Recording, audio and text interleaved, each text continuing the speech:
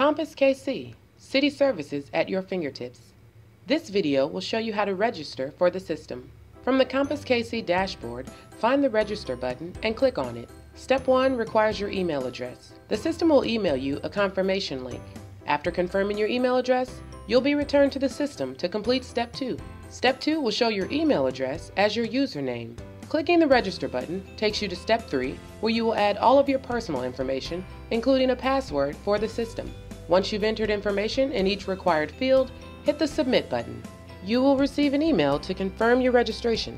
Now you are ready to apply for permits, plans, inspections, or pay for an invoice. Thanks for using Compass KC, City Services at your fingertips.